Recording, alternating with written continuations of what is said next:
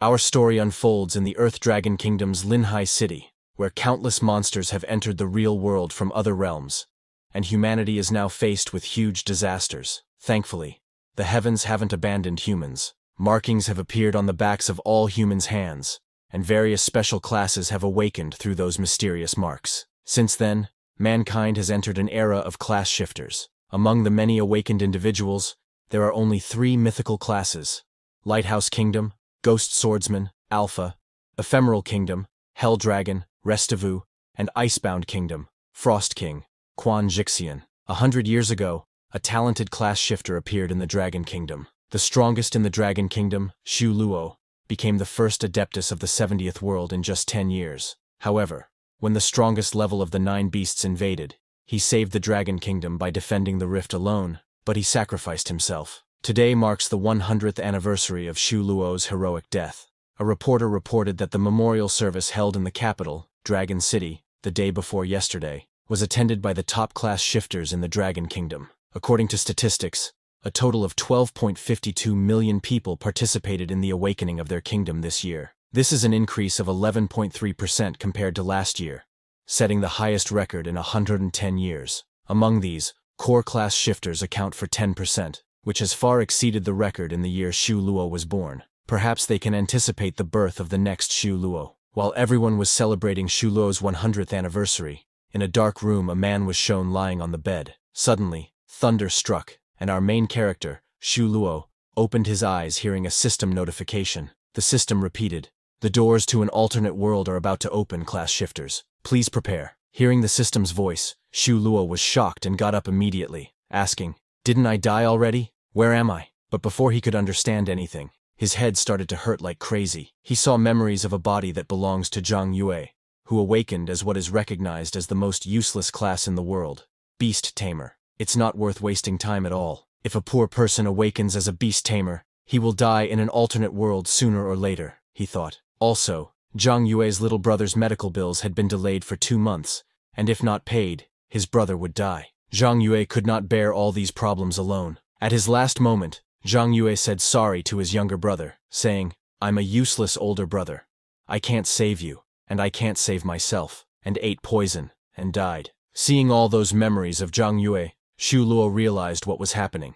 He never thought that he would reincarnate as a person with the exact same name as him 100 years later. Seeing that Zhang Yue was a beast tamer, Shu Luo understood why he died like that. The beast tamer class mainly relies on their pets to fight. In addition to improving their own level, they can't overlook the attributes of their pets. It has been calculated that in order to cultivate a powerful beast tamer, one must have enough wealth to take over a kingdom. For ordinary people, it's definitely not good news to awaken as a beast tamer. Shu Luo stood up and saw Zhang Yue's old photo.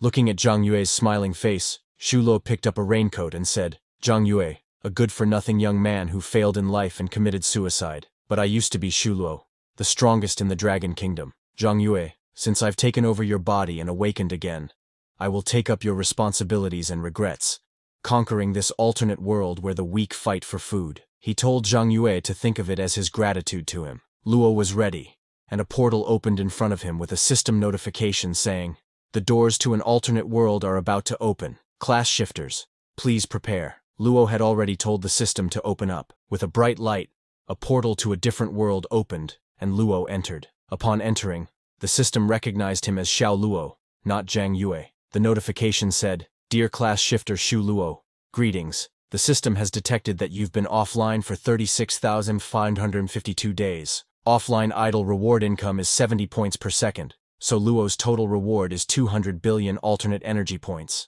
Suddenly, a pouch appeared in front of Luo, and the system congratulated him on defeating the level 9 beast wave for the first time and completing the mythical achievement. It was an unparalleled achievement, and as a reward, he obtained a mythical level treasure, Supreme Oracle. When Luo got the Supreme Oracle, it automatically activated. Luo obtained a permanent buff. Now, alternate energy collection during online and offline status in an alternate world has increased 10,000 times, and this effect is now active. After it was activated, a huge amount of energy went into Luo's body. He obtained an additional 9999 times the idle income, totaling 2,000 trillion points of alternate energy. Luo was surprised to see billions of trillions of alternate energy. He couldn't believe that the most advanced beast wave in an alternate world, the reward for completing it for the first time, was so rich. Luo also obtained a class reset. The system asked him to please choose one of the 7 mythical core classes.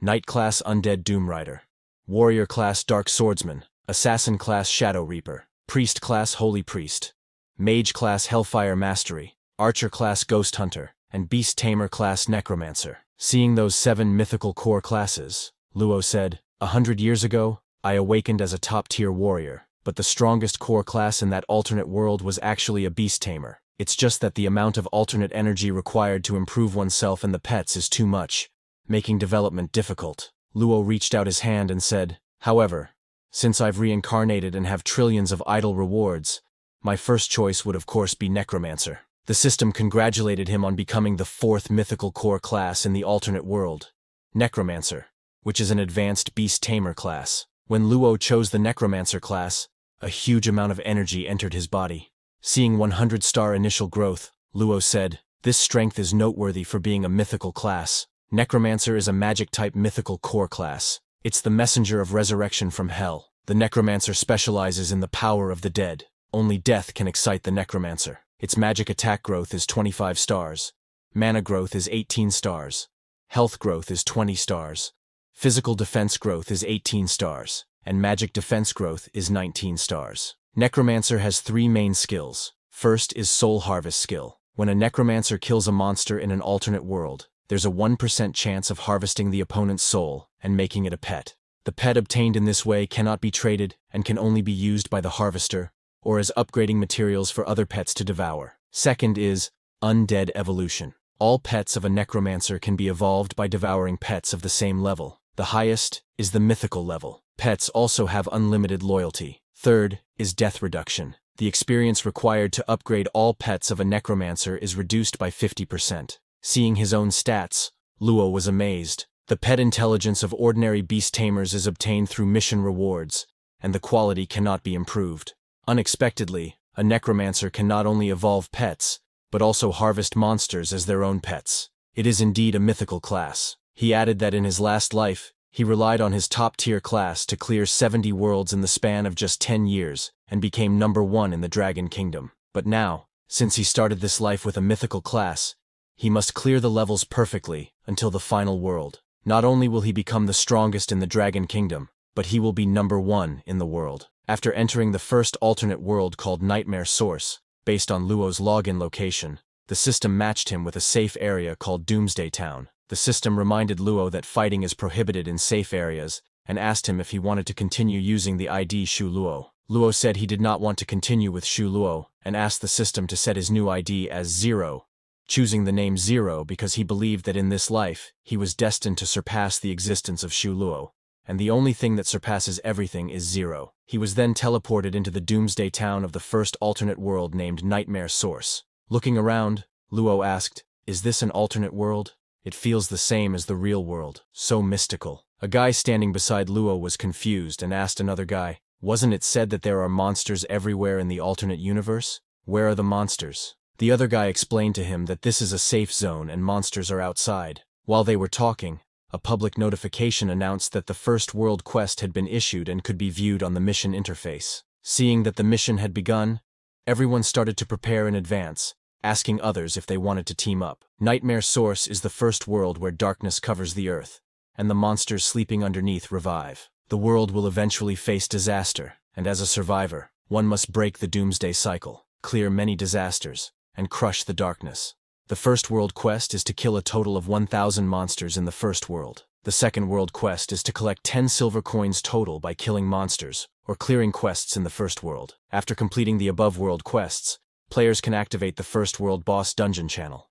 They must defeat the boss, and then players can enter the second world. Seeing the information of the world, Luo realized that the regular layout of this alternate world hasn't changed much. He decided to first buy some equipment, and then do the quest. He went into the Safe Town's equipment store, whose owner is Charles. Charles asked Luo what he needed. Looking around, Luo saw that the system's equipment store is the same as before, only providing some basic unrefined products. The best equipment here is 1 star. Seeing that Luo was not interested in the weapons, Owner Charles told Luo that if he was not satisfied with these, he could also provide better quality equipment. However, it would cost some more copper coins. But Luo didn't need that. He gave a pouch of 100 copper coins to Owner Charles and told him to give him a 1-star staff. Everyone was shocked when Luo bought that 1-star staff. A guy said to Luo, "Dude, the newbie gift package only gave us 100 copper coins total. Did you spend them all?" Another guy told Luo that a 1-star staff can't give him much attack power. "It's not as cost-effective to buy a 1-star weapon as it is to get a complete set of unrefined products," he said.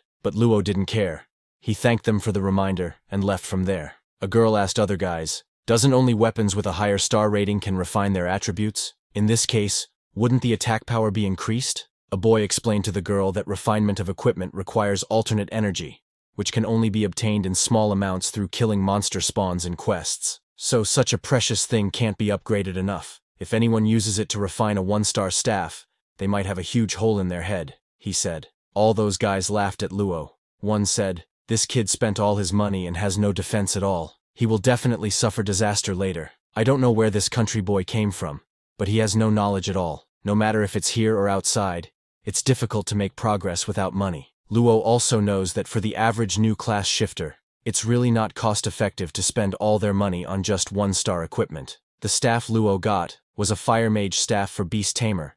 It's a level 0 refinable mediocre magic staff that can increase damage. The alternate energy an ordinary class shifter can obtain from slaying monsters is extremely limited, and it's impossible for them to be willing to refine 1-star equipment. Luo smiled, saying, "It's a shame that he is not lacking." He poured his alternate energy into refining the fire magic staff. The system warned Luo that this refinement consumes 1 point of alternate energy and has a 10% chance of being upgraded to a green attribute. With higher attributes, the refining consumption increases and the success rate decreases. Luo told the system to start refining. The first refinement was a success.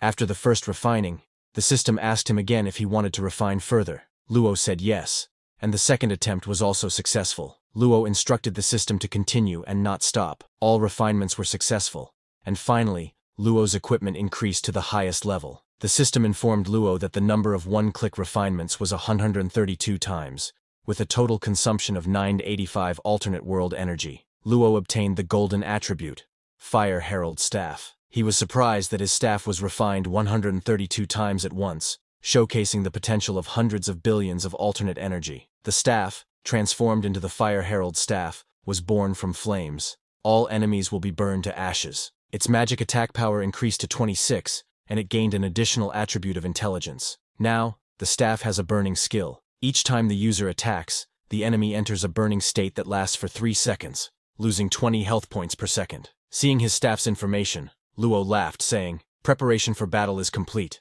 Now, let the show begin." Currently, Luo is a level 0 Necromancer Shift, a mythical core class with the name ID 0. His experience for leveling up is also 0. His stats are as follows: 56 magic attack, 18 physical defense, 19 magic defense, 200 health, and 180 mana. His intelligence is 12, which affects his magic attack. His agility is 10, affecting speed and critical damage.